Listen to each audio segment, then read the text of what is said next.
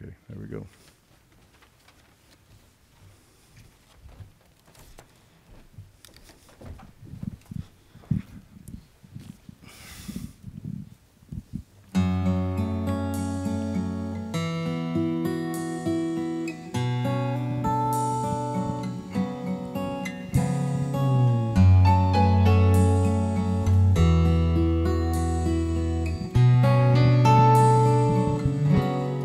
Mary, did you know that your baby boy would one day walk on water? Mary, did you know that your baby boy would save our sons and daughters? Did you know that your baby boy has come to make you new? This child that you've delivered, he will soon deliver you. Amen. Mary, did you know that your baby boy will give sight to a blind man? Mary, did you know that your baby boy will calm the storm with his hand? Did you know that your baby boy has walked where angels trod? Amen. And when you kiss your little baby, then you've kissed the face of God. Mary, did you know?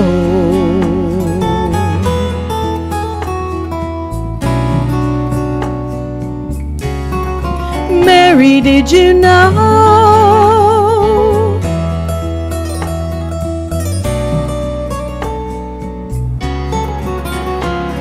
The blind will see, the deaf will hear, the dead will live again. The lame will leap, the dumb will speak, the praises of the Lamb. Oh, Mary, did you know that your baby boy is Lord of all creation? Mary, did you know that your baby boy would one day rule the nations? Did you know that your baby boy is heaven's perfect lamb? And this sleeping child you're holding is the great I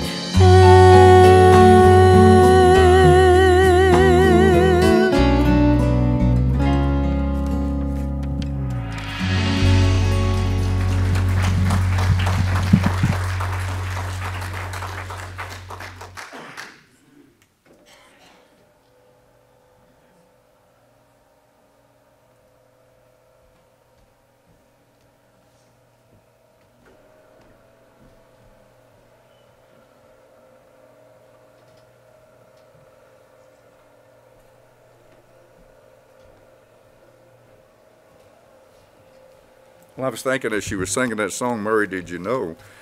She really did know because the angel told her so, right? Yeah, thank you, Della. The angel told her so, and she pondered those things in her heart. She pondered them in her heart. That's what Mary did. Well, it's interesting, about, well, let me say this now. When you leave, the church has got treats for you. You go out, you're going to have some treats. They'll be given to you here and be given to you at the back. I wanted to make that announcement. The deacons will be there taking care of this. And they're the one that did this, so the deacons, so we appreciate that. So I really prayed about this message, and God put it together for me this week. And so it's a very simple subject, and as you see it there on the screen, it is Jesus is.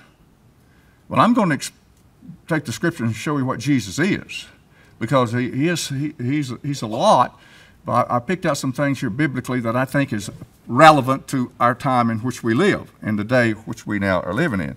Now, the phrase Jesus is, it is really recorded in the Bible 7 times. Jesus is. 7 times in the Bible. Now, the first place is John chapter 20, verse 31. It's recorded there.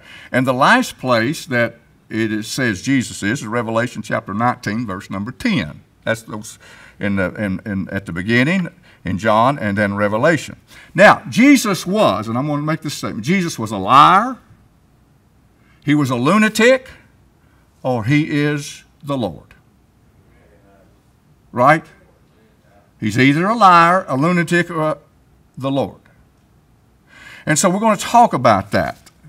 Today we have the atheist, we have the homosexuals and lesbians, transgenders. They've all come out of the closet. We're the Christians. We're the Christians. I think most of them went in the closet. If anybody ought to be out of the closet, it ought to be the Christians, right? Amen. We got the message. We've got the truth. And everybody else. I love to watch debates. You know, I really watch debates between atheists and Christians. And of course, there's been a lot of them. You know, Richard Dawkins, he's a noted atheist, and I've listened to him, and I think, oh, dear God, boy, he's messed up bad.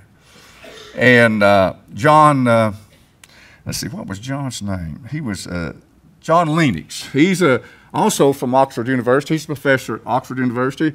And Richard Dawkins is a professor at Oxford University.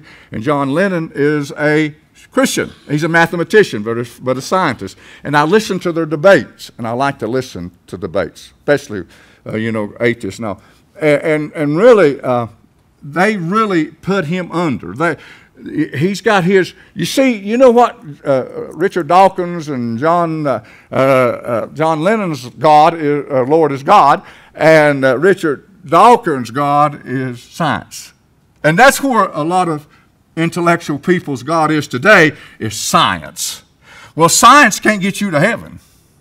Now, science has improved our walk of life, and I appreciate the things, but science can't get you to heaven. No, the only one that can get you to heaven is Jesus Christ. No other but Jesus Christ. And so we're going to look at that. When you look at John chapter 20, verse number 31, and the first thing we're going to look at is Jesus is. Well, I gave you the introduction. Now we're going to look at the first point. The reason for the season. We see that everywhere today, don't we? I see signs in the yard. Jesus is the reason for the season. And that's everywhere. I understand that, and I believe that. But look at John chapter 20, verse 31. But these are written that you may believe. And we have the Bible. We have the Old Testament. We got 39 books in the Old Testament. We've got 27 books in the New Testament. And it is written. It is written in the Old Testament. It is written in the New Testament. That's what it means here. It is written that you might believe. Amen. Aren't you glad you're a believer this morning? I'm glad I'm a believer. I'm glad I'm not just an intellectual believer. You see, there's a lot of intellectual believers. But that's not good enough. No, you've got to believe from your heart. You've got to believe from your heart. I believe that Jesus is the Christ. I love the grammar there. I always look at the grammar in any passage of Scripture I'm looking at. Jesus is the Christ, not a Christ, the Christ. Definite article. The one and the only Christ. There is no other. Amen? Jesus is the Christ. He is the only Christ. He is the only Messiah. And then it says this, not only that, look at the grammar in verse 31 too. The Son of the living God. Did you know that Mormonism teaches that God had 2 sons? Are you familiar with that? Well, they say he does. Oh no, I say he doesn't. He's the only begotten Son. One Son, Jesus Christ. Lucifer was not God's son.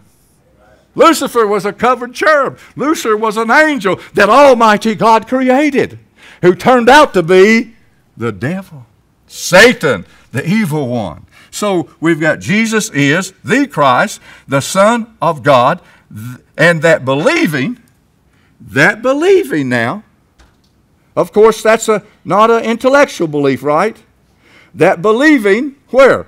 In our hearts. That we believe in our hearts. You see, God don't, we think with our mind. I'm grateful for the mind, and mine's a little finite, limited mind. I understand that. There's far greater minds in the world than mine, far greater minds here than mine, but I'm glad that I can take my mind and analyze this thing. And I've got, where did I come from? I got to figure that out. Why am I here? I got to figure that out. Where am I going? I got to figure that out. So I figure that out in my mind. I'm either going to have to believe in evolution, I'm going to have to believe in the Big Bang Theory, or I'm going to believe in the great Creator of God, and I choose to believe Him. Amen? I choose to believe that God is the great Creator of this enormous universe. I'm glad He created all the galaxies out there. I believe that He created the solar system, the 9 planets that we're one of. I'm grateful that God did it, and He happens to be my Heavenly Father. Isn't that wonderful? I believe that, right? In my heart. I moved it about 18 inches from here to here. I moved it from my head to my heart. Yes, I just had to answer those questions, so I know where I'm going, right? Do you know where you're going? You say, I'm going home in a minute. I ain't talking about that home. I mean, do you know where you're going when you die? Do you really know? I had a man tell me one time, well, I don't know till I die. Oh, gracious. I wouldn't want to take a chance on that, would you? I know today. I know today. You say, how do you know? Because I have a witness. And the greatest, I believe this Bible. Ain't nobody believes it any better than I do, any more than I do. 39 books in the Old Testament, 27 New Testament, 66 books together. It took 1,500 years to write it by 40 different authors. And I believe it's a miracle of all miracles. I believe the Bible. I'm a preacher of the Bible. But I'm going to tell you one thing. The greatest witness I have, not necessarily the Bible, it's the Holy Spirit. And the Holy Spirit cleaned out a little spot in my spirit. And as a teenager, young teenager, God moved into my heart, and He's been there ever since. See, He's there. That's the greatest witness. I have a witness. And I would say to Richard Dawkins, I would say to Stephen Hawkins and all the atheists, I say, yeah, well, you can debate this, you can debate that, you can give me this theory and that theory, you can talk about the Big Bang Theory, you can talk about that we came from stardust, all that, but I'm going to say, listen, I got a witness with me. Oh, what is that? I'm going to tell them about the Holy Spirit. They don't believe that, but I'm going to tell them anyway. I'd tell them anyway, wouldn't you? The greatest witness I have is the Holy Spirit of God. Wow. And He's something you can sense in your presence, in your body, right? I can't feel God like that, but I can feel God in my heart. See, the Son of God. And believing in your heart, you might have or will have life through His name. Physiological life.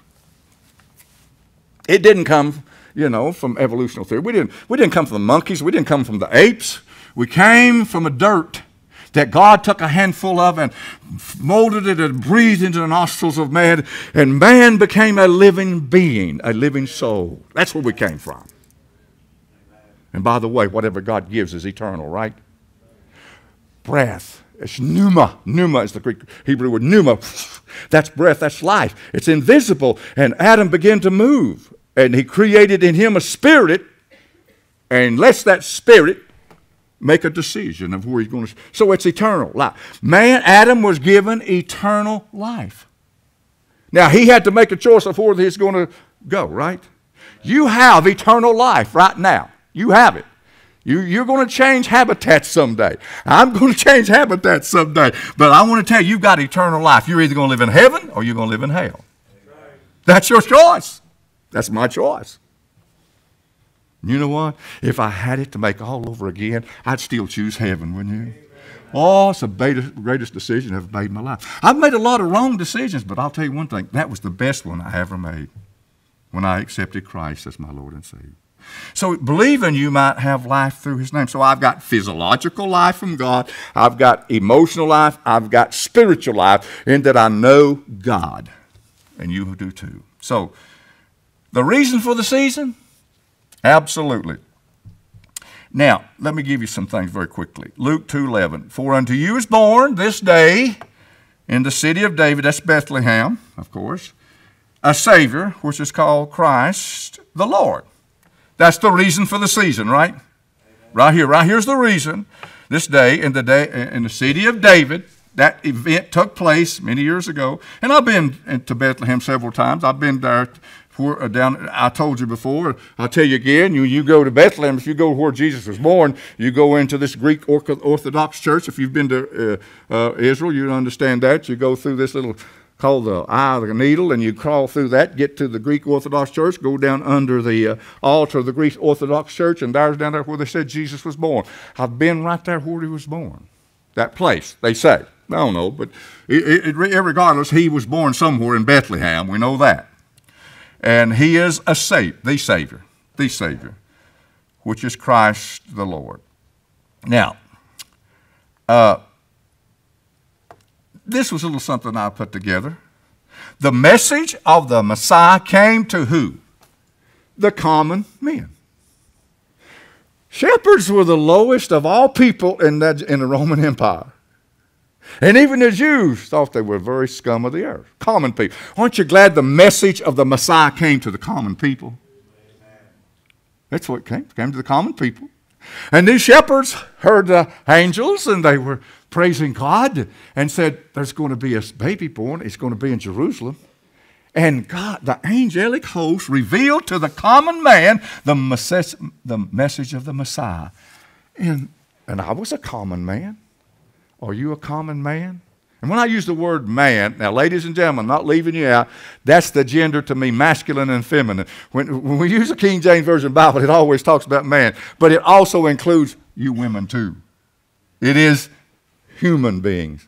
So you were a common person, and the message of the Messiah came to you, right? It came to me. Amen. He came to the common man. But he didn't stop there. He didn't stop there. There's another one. I looked and found some others. And here's the message of the Messiah came to a spiritual man and a spiritual woman.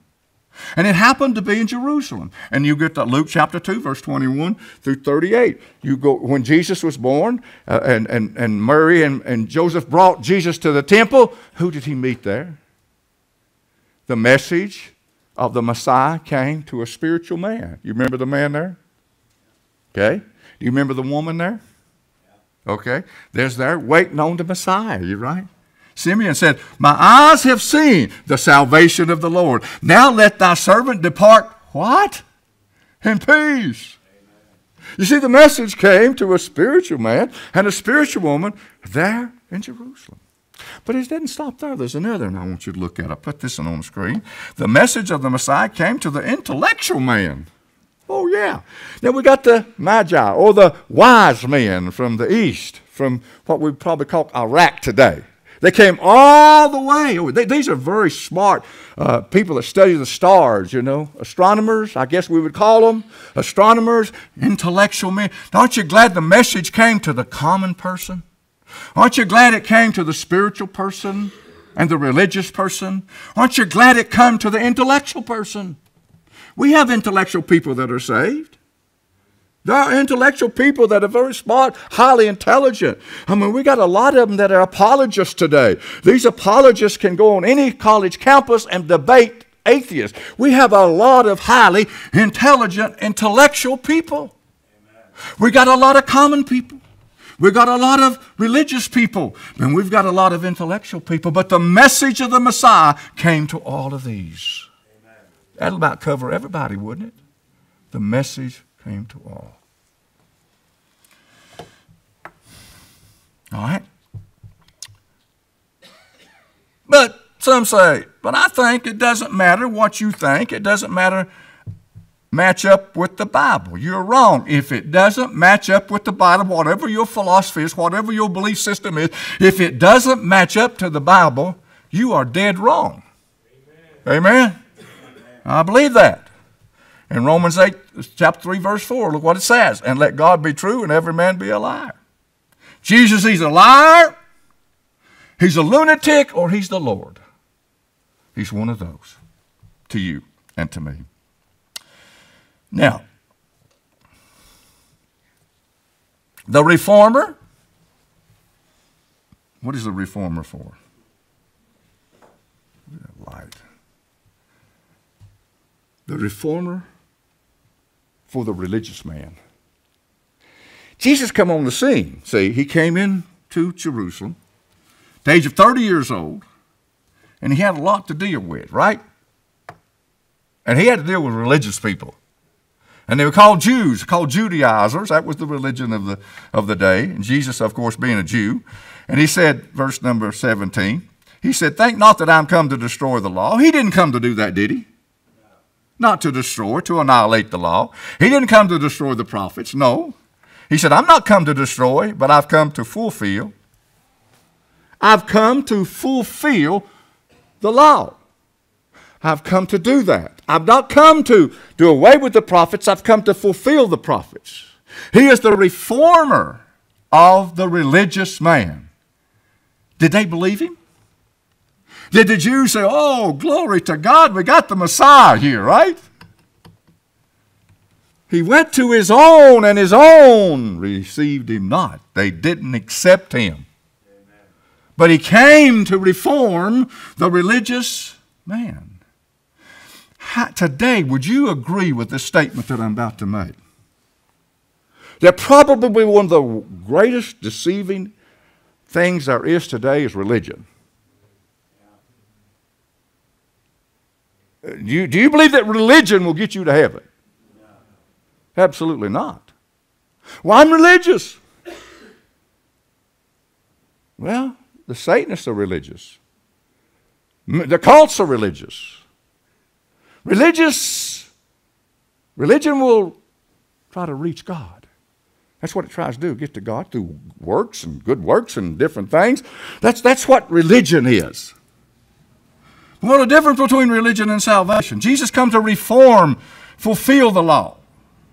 And of course they rejected him. Religion tries to reach God through good works. Salvation reaches down to man. So religion tries to reach up to God, but God reached down to man. That's salvation through his Son. Incarnation, the total incarnation of the Son of God. Blows our minds, don't it? How that he could be conceived in the womb of a woman without the aid of the seed of the man. But that's God's business. Hallelujah. I believe it, don't you? Amen. Can I explain the virgin birth? No. I can't explain a lot of things, but I believe it. I believe it. I believe it. I do know one thing. The blood of a child is not determined by the by the mother. I'm sorry. Excuse me. The blood of a child is not determined by the mother. It's determined who? By the father. And Joseph, had he conceived in the womb of Mary, and Jesus' blood would have been contaminated. Because you see, human blood is not sufficient enough to forgive us of our sins. Precious is the blood of the Lamb. Hallelujah. Isn't that wonderful? The blood of Jesus Christ has cleansed me from all sin. 5 quarts of blood in your body, and it runs through here 23 seconds. Every 23 seconds, this blood goes through the body. And it brings oxygen and all precious things to feed every organ in the body. And it picks up the waste parts and deposits them through the bowels and through the breath, which is carbon dioxide, as I said. And that carbon dioxide that we're breathing right now goes outside into the leaves and trees and comes out as oxygen. I tell you, God knows what he's doing. Amen? God knows what he's doing. And deposits the toxins in our body. That's what our blood does. But the blood of Jesus has cleansed us from all sin. Amen. We're saved today by the blood of Jesus Christ. Amen. Wow. Isn't that glorious? He come to reform the religious man. For verily, and the word verily means truly, for truly I say unto you. Now here it is. I'll tell you what, it pays us to listen to what Jesus has to say, right? Jesus is saying it. Verily, truly, I say unto you, until heaven and earth pass, one jot or one tittle shall in no wise pass from the law. Until what? It all be fulfilled. Well, let me ask you this. Has it been? Jesus fulfilled it. Jesus completed it. Not one jot, not one tittle passed away. Jesus fulfilled it. Hallelujah. He came to reform the religious man. Judaism was a religion, right? That was a religion. Still is. Still is. Still is. Well, I want to give you very quickly, I want to give you 6 major religions of the world. It's interesting when I did a research on this to find out these 6. There are more than that. But Hindus acknowledge multitudes of gods and goddesses. I said, you mean to tell me they got 33 million gods and goddesses? How in the world could you worship that? You believe that? That's Hinduism. That's what they believe. Are they going to heaven? I don't think God's in here, right? That's polytheistic religion. That's poly. That's worship of many gods. 33 million gods and goddesses? Lord have mercy. I mean, it would take you a lifetime to pray to every one of them, wouldn't it? Could you ever thank every one of them? Well, it'd take you forever. I thank this God, I thank that God, I thank 33 million. Oh, bless their hearts, they need to be saved. They need to be born again. Buddhists say there is no deity. That's what they say. There's no deity. There's no God. Well, I believe there is. I believe there is. New Age followers believe they are God. There's a lot of them up in Asheville, ain't there, Scooter? There's a few of them up there. Well, I'm sure you have to run into them being the director of missions of Buncombe County. I mean, you know, but they're not only up there, they're here too. They're New Age people everywhere. They believe they're God. They're everywhere. And so, you know, I don't believe they're God, do you? But they do. The devil has got them blinded. And they believe they're God. Well, that's the third one. What's the fourth one? Muslims believe in a powerful but unknowable God. Allah, I don't know him, do you? I don't know Allah. But I know Jehovah. I know Jehovah.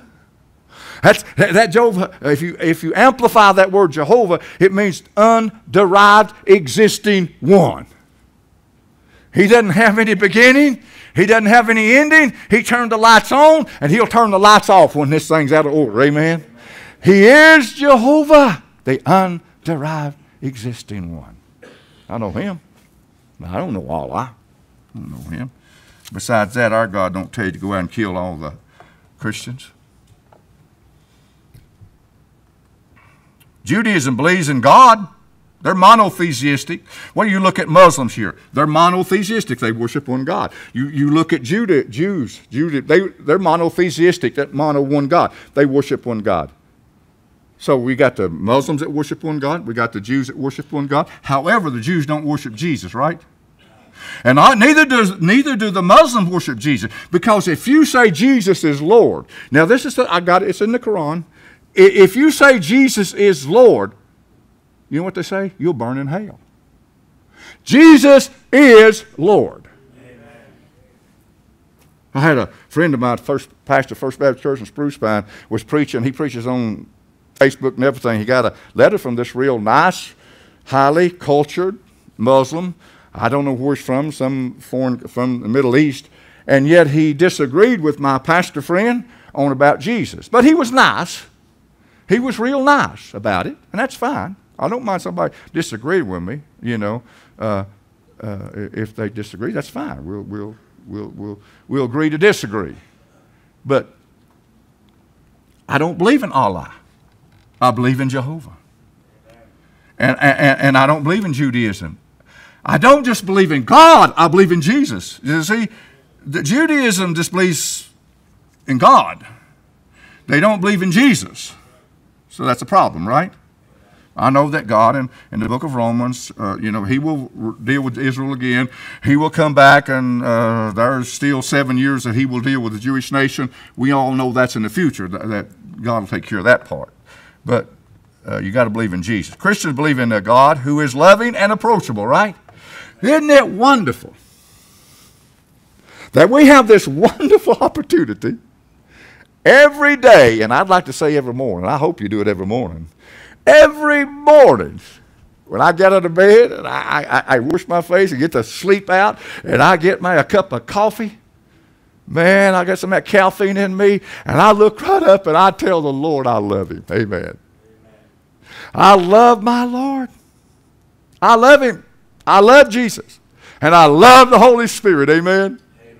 I'll tell you, isn't it wonderful that you can approach him? I mean, just go. I know many times when my father was living, I could go over to my father's house and I didn't knock on the door. I just walked in. I don't know. You may knock. I didn't. I just walked in. This is my mom's house, bed. I just walked in. And I didn't say, dear sir. That's all right. I think it's good manners to use the word sir. I ain't against that. But when it was my dad, I didn't say sir. I said, Dad, how you doing? I just walked right in the presence of God and approached my Heavenly Father. And I said, hey, Dad, how you doing? Woo, glory to God. I don't know about you, but I want to tell you, God is real.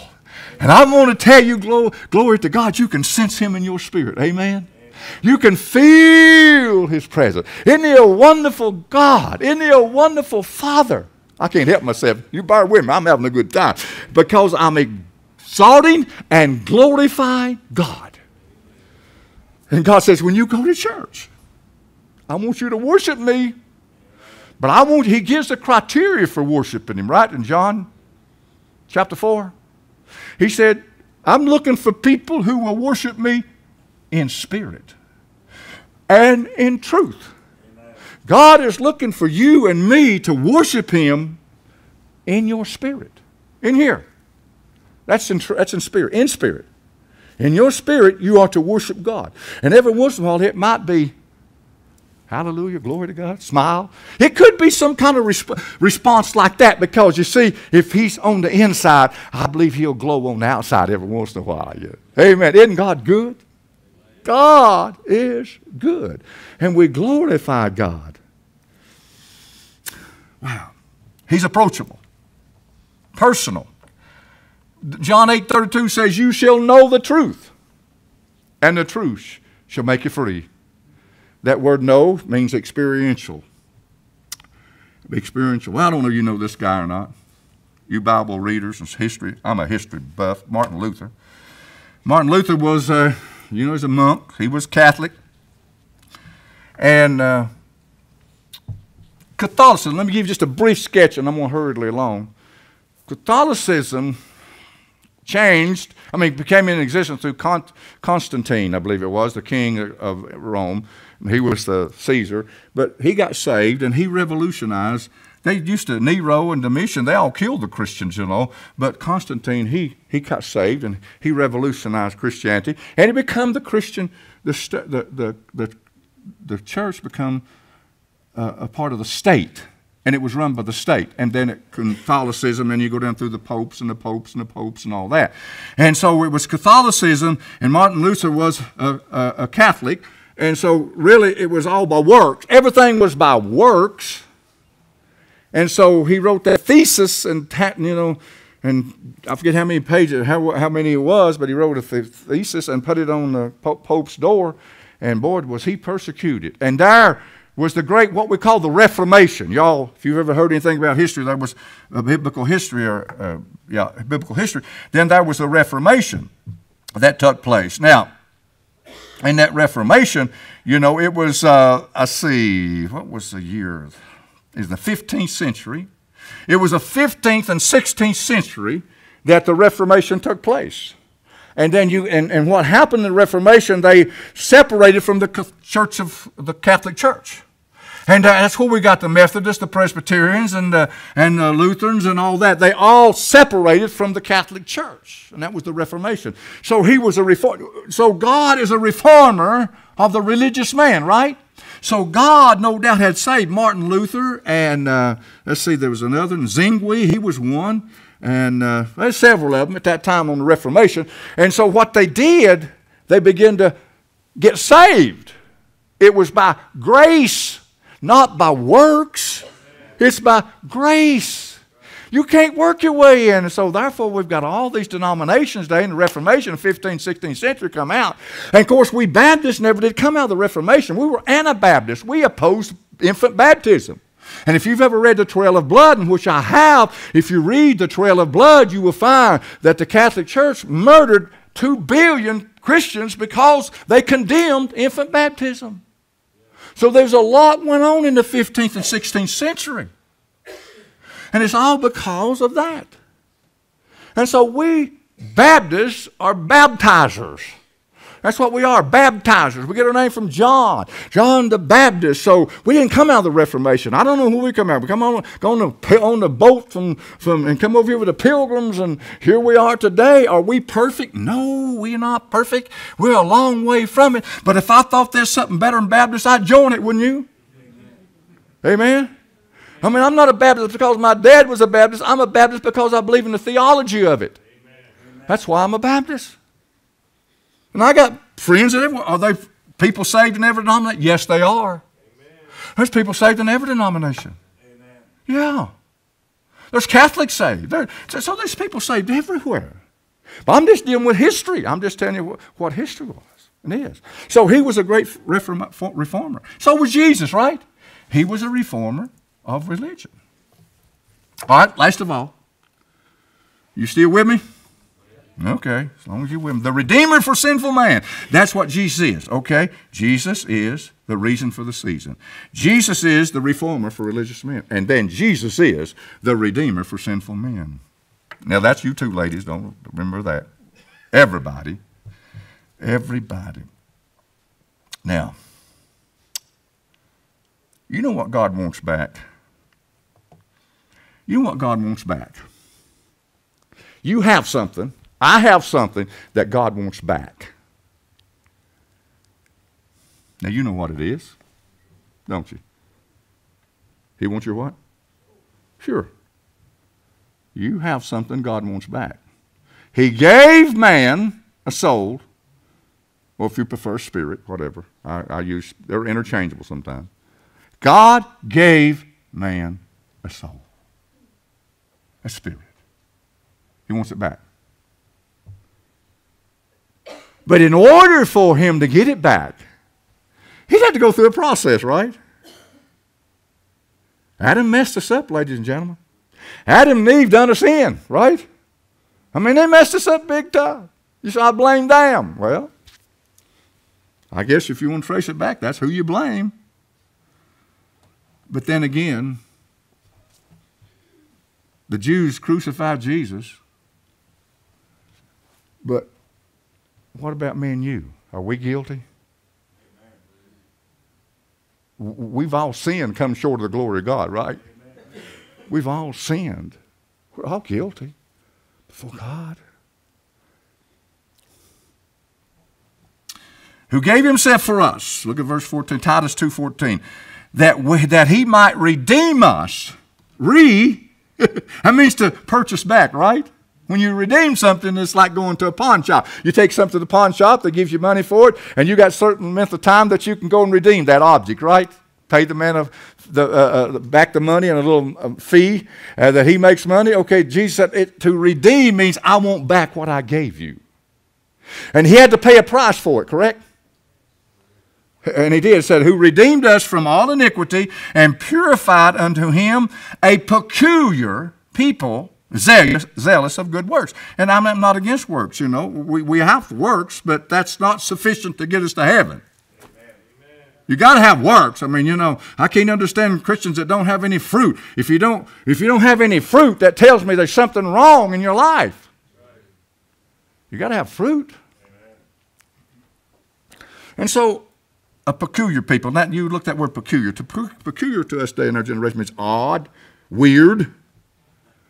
So, boy, he's a peculiar person. You ever use that word? Meaning, boy, that's an oddball out there.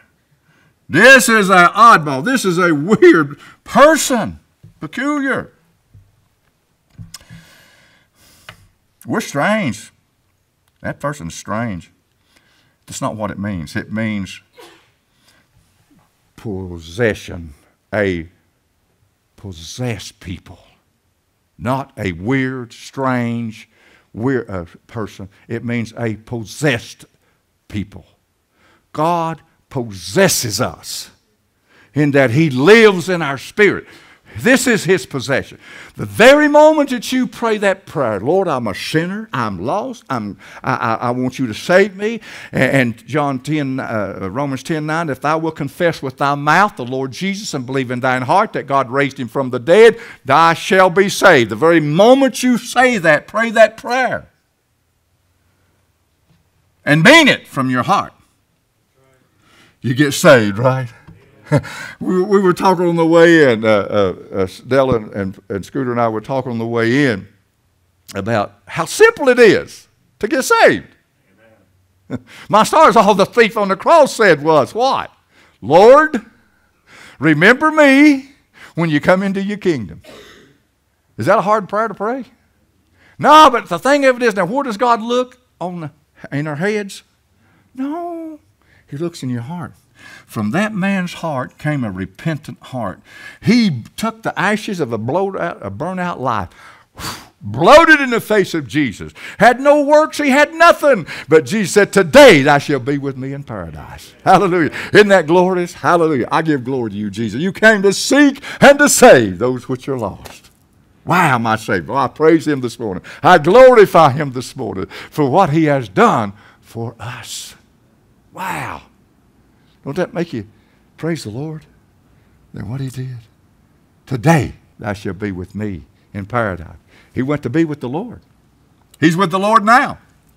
So that's all it takes. Believe, if I will confess, agree with God. Agree with what I'm telling you this morning. Jesus is the reason for the season. Jesus is the reformer of a religious man. Jesus is the redeemer of sinful men. You got to believe this. Got to believe it. Well, you know, in Acts chapter 24 or 25, I don't have it on the screen, but Felix was governor, and Paul had witnessed to Felix in that chapter. And after presenting the gospel to Felix, you know what he said? You Bible readers, you know what he said. Almost. Almost all persuaded. No, it was Festus said that. Felix said, when I have a more convenient season. Yeah, we get it right. I was wrong too. When I have a more convenient season,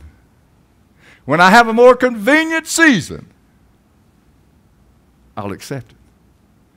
I never found in the scripture where he had a convenient season. But that tells me there is a season. That tells me there is a time that God's Holy Spirit begins to knock at a person's heart. And I believe invites them into the kingdom. I believe there's a time for that. I remember that time when God's Holy Spirit began to convict me of my sins and knocked at my heart's door. I remember it so vividly, and I didn't miss it. I said, okay, Lord, I accept you by faith. I take you as my Lord and my Savior. I didn't miss it. He missed the opportunity.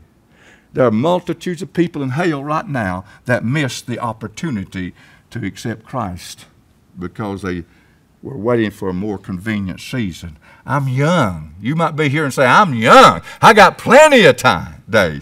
No, today is the day of salvation. When the Holy Spirit knocks at your heart door, that's the time to get saved. All right, let me hurry a little on here. Luke chapter 19, verse 10, for the Son of Man, Christ, is come to what? Seek means look for, right? I'm glad he found me, aren't you? I'm glad he was seeking for me. I'm glad he found me. I'm glad he did. He found me right in the midst of my sinfulness and my wretchedness. And then he said, he saved me. You know what saved means, don't you? A lot of people say, we don't use that word no more. That's not politically correct. Who cares? Who cares whether it's politically correct or not? It's biblically correct. Amen. The Bible says saved means you've been rescued. You've been delivered. I'm rescued today. I'm a recipient of God's divine grace. I got my name written indelibly in the Lamb's Book of Life, and I'm going to glory. Amen. He saved me. He rescued me. Wow. I had to first of all realize that's what? You know why I offend this culture? I'm just an old-timey biblical preacher, and bless God, I'm proud of it. Dr. Crisfield, Adrian Rogers, R.G. Lee, all them old-time preachers, you know, that's the kind I grew up under. I love those kind of preachers, man. And we got some good ones today. I understand that. We got some ain't nothing but more than entertainers and motivational speakers, too. We need men of God who preach the Word of God in the power of the Holy Spirit. Preach the Word. We don't need a theological essay on Sunday morning. We need the Word of Almighty God. Amen. Preached to our people. Lost. And when you tell people they're lost today, they get offended at it. I'm not lost. I'm not a sinner. I'm not a sinner. Well, I'm still a sinner. Amen. I'll tell you right up front, I'm still a sinner. Only difference is I'm a saved sinner right now. But I had to understand my lostness before I could be saved, right? And preachers, we got to get them lost before they can get saved. He's the Redeemer.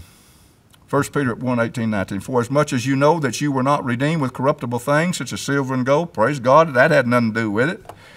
We got millionaires and billionaires could buy $1 million with salvation, but they can't get it that way. From your vain conversation, your vain lifestyle, your manner of life received by tradition from your fathers. And let me tell you, tradition is one of the worst things in the world. And a lot of times we pass on our religion to our children. Because I've had one to tell me when I was in Israel one time down to Qumran Caves. I remember asking this. We asked this gentleman. We asked him. I said, "When did you get saved?" He said, "I've always been saved." Really? Always been saved? Yeah. My mother was a Christian. My dad was a Christian. They conceived me into Christianity, and I am a Christian. I thought you had to be born again. That's contradiction. Jesus Christ, isn't it? Doesn't it say you have to be born again? You're not born a Christian, right? No. Okay, so tradition is a big problem in our culture.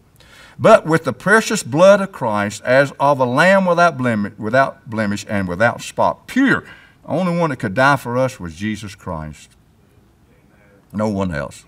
Jesus is the reason for the season. Will you say amen to that? Amen. All right. Number 2. Jesus is the reformer for the righteous man. Will you say amen to that? Amen. All right. Now the third one. We're closing here. Jesus is the redeemer for the sinful man. Will you say amen to that? Amen. Amen. All right. We all agree, right? Amen. All right.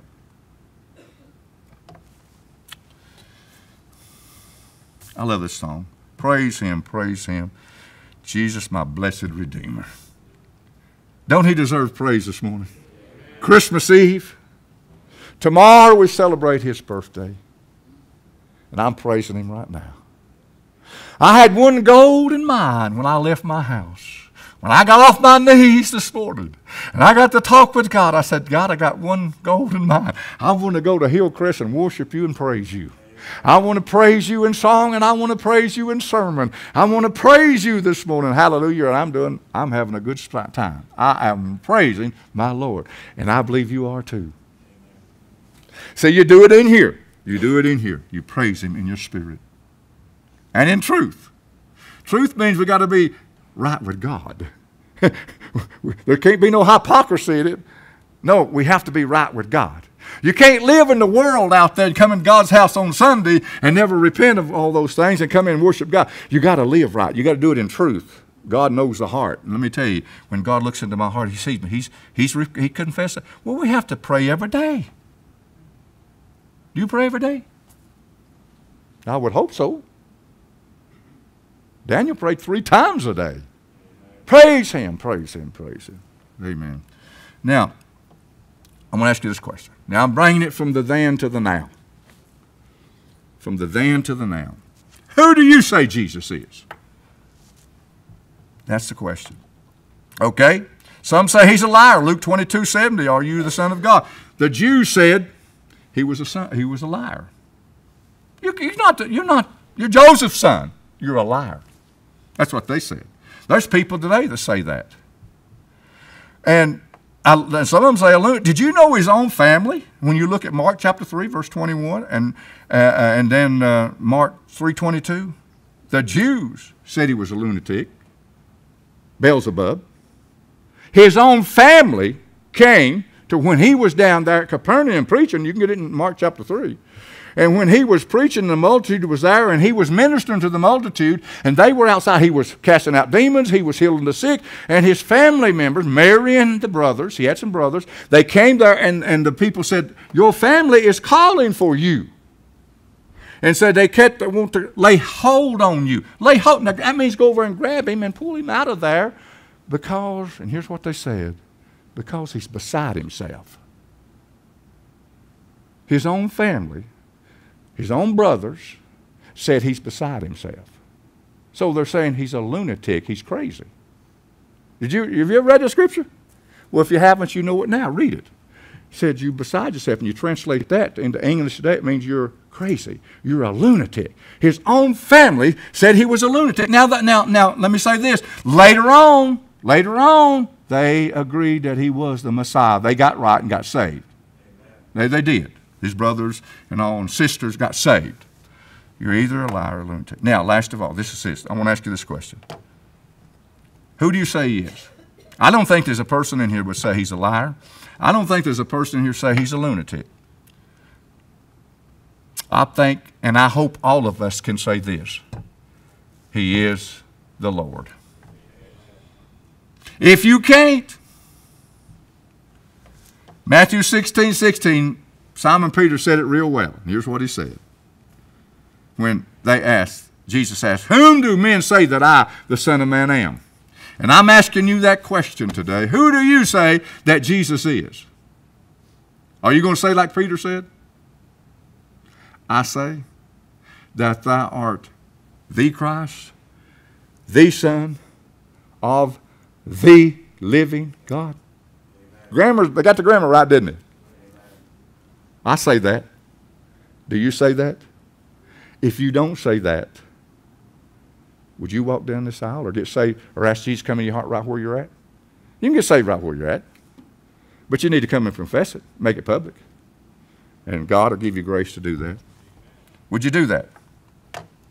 Stand with me for prayer. Come on, Kenny, get us a hymn of invitation.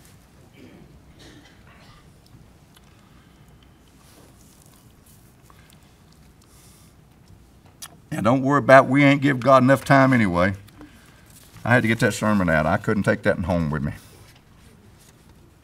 God said, just preach it, son, preach it. And I'm glad that I did, and I'm glad that he blessed my heart.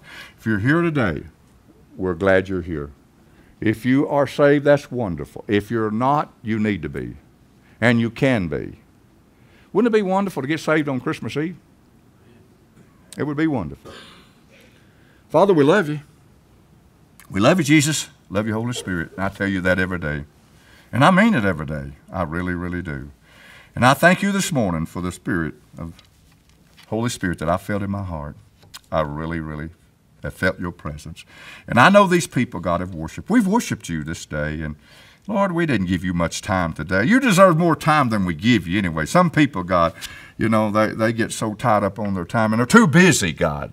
We got too many Christians in the closet. We need to get some of these Christians out of the closet, God. They need to get out of the closet back where they used to be and be biblical Christians, God, and be proud that you're a child of God and be dedicated and committed to you, God. We need those Christians out of the closet.